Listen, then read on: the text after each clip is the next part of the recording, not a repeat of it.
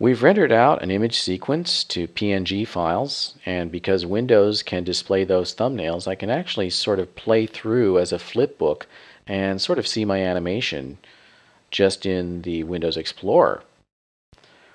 But I want to stitch them together into a movie and send them to someone, so I'm going to use Quicktime Pro for that.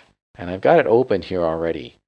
Now you can use Maya's F-Check application to preview your animations, but you can't use it to export to another file format. So that's one reason why I like Quicktime Pro. So Quicktime Pro has the ability to open an image sequence. I'll go to File, Open Image Sequence,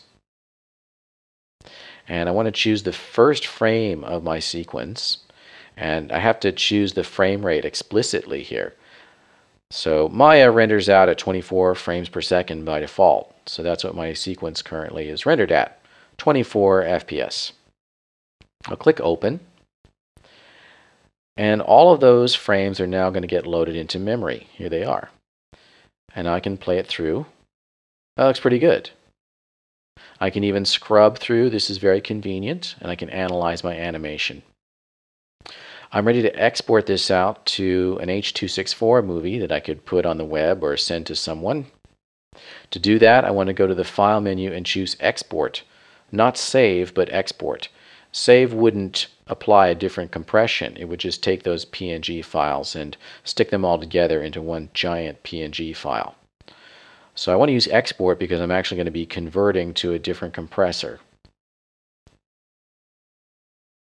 The default settings are actually probably pretty good. If you go into the options, you can take a look at them. Compression H.264, so that's the type of compressor. And then you'll see the dimensions are current. We're not changing the size of our frame. If I wanted to, I could go in and tweak around on those settings a little bit, but in fact, that's good enough. But if I needed to, I can go into the settings and adjust them. I don't want to save directly into the same folder here with my PNG sequence, so I'll go up a level and go up one more level in my project folder, and I want to create a folder in here called Movies to store my QuickTime movie. So I'll click the Create New Folder button, and I'll call this Movies, and I'll double click on that to go in there, and I'm now going to save into that folder. Click Save.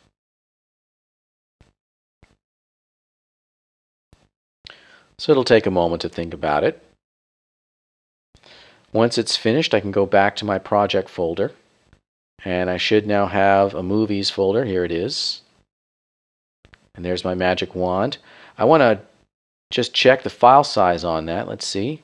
Only 500 kilobytes, so half a megabyte. I'll double click on it to open it in QuickTime.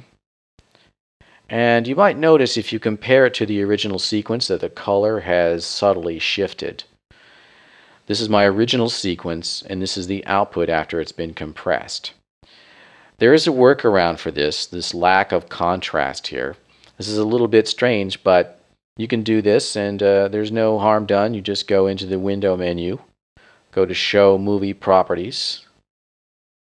Within here, you'll want to choose the video track and choose Visual Settings.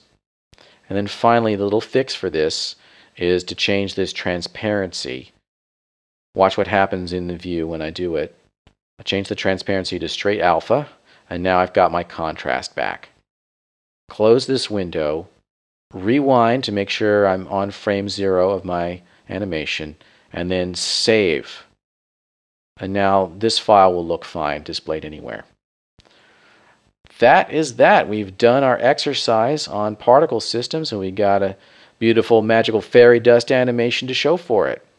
So I hope you've enjoyed this, and I hope you've learned a lot about particle systems in Maya.